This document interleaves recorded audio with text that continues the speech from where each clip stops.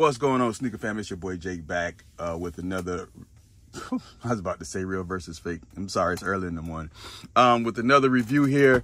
My apologies to the 20 people that watched this first video, because these are the Air Jordan 11 Columbias. Of course, these are the third-party rendition, replicated version of it. I think this is slated to release in November, one of the holiday releases. I had to delete the video. I didn't have to. I decided to delete the video because I made a huge mistake. And someone decided to correct me on it. So I was like, okay, let me check and make sure. He was like, hey, man, you're wrong. The Jordan 11s, the Columbias are only ones that didn't come with an upper that was ballistic mesh. So I replied back to the dude and I was like, hey, man, I'm going to check my original shoe from 96. And then, you know, and then I get back with you. So before I even got a chance to reply, and I checked my shoe, and when he was correct, you know, I replied back and I was like, hey, man, you're right. And next, you know, dude decided to just start belittling me. It's like, oh, you need to listen to forums, and you need to do this, and you need to do that, and you need to listen, and maybe you're a child. It's like, dude, just belittling the brother, man. And I was about to reply and be like, yo, man, it ain't all that, bro. You know, I made a mistake. I was going to correct myself. And usually I don't delete the video or anything like that. But I was like, you know what? Let me just delete it. Just start over, whatever, and do everything correct. Because I'm sure there'd have been more people just coming down. And usually I just say, hey, I made a mistake, and I'll pin the comment, and you guys read the comment. But it is what it is. Let's get on with the shoe now. This is the Fugazi version. It is the full size retail box. And this is the way it's going to come. The typical, you know, Jordan 11, Jordan 9 box. You know what I mean? So no presentation like the old school Legend Blues. And my whole reasoning of me not calling these Columbia was I thought the upper was ballistic mesh. But I stand corrected because I do have my original 96 shoe, and I'm going to show it. And I still don't want to call it Columbia because look at that color. That color says Legend Blue. So, you know what I mean? So let's pull these shoes out.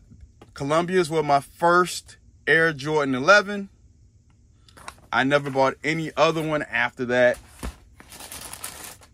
So I was like, this is all I need. So back in the 90s, I didn't buy anything else but the Columbias.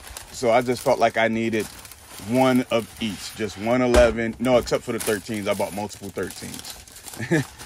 And I bought multiple 12s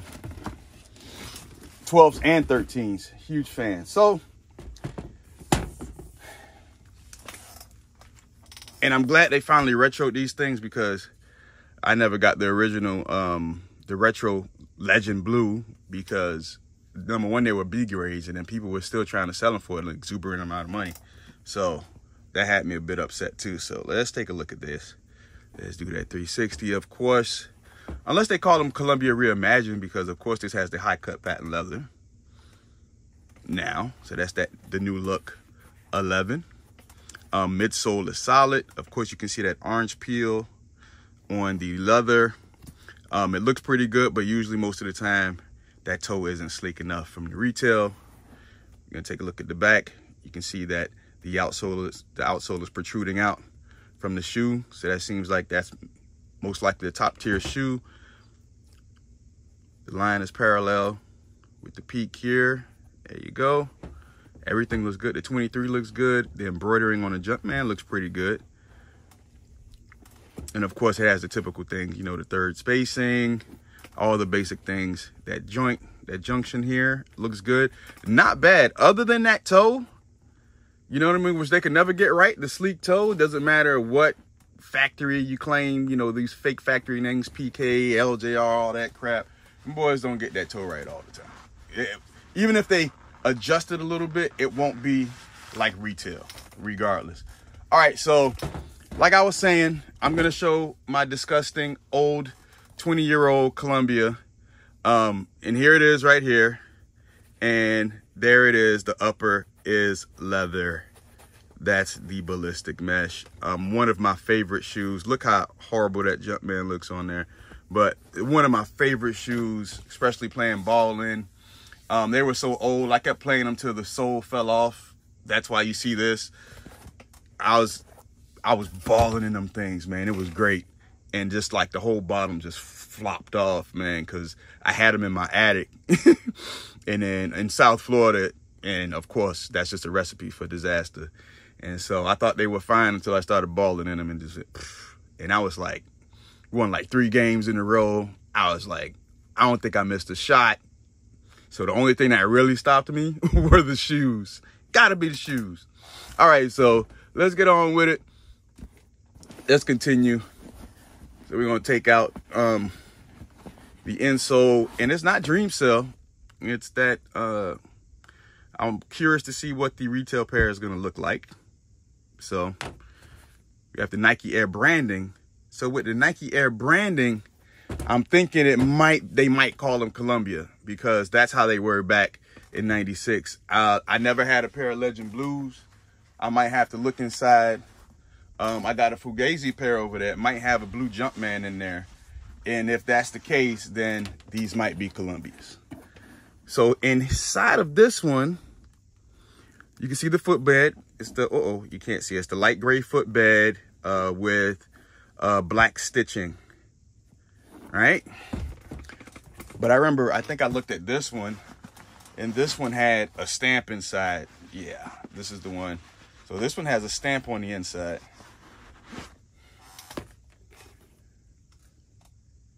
Yeah, see, that one has a stamp on the inside. So what I'm curious to see is how the retail pair will come.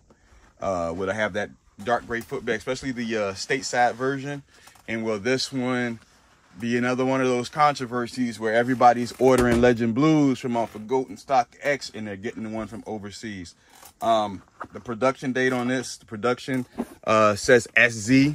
So that means they replicated this from the infamous SZ factory. So they replicated this from the SZ factory. The real SZ factory did not make this shoe. Don't get it twisted. Just keep in mind what these shoes are. So I think I covered everything. The bottom looks good. Carbon fiber shank. You know how we do it. You guys know how it's done. Let's take a look at that union on this one. This one's not as good as the left shoe. I mean, right shoe. This is the left shoe that's in my hand. But yeah, all in all, excellent shoe. Excellent shoe. Totally digging it. Can't wait for the retails to come out and then do a comparison on it. Super digging it. Let me blacklight them right quick, and I'm gonna shut this video down.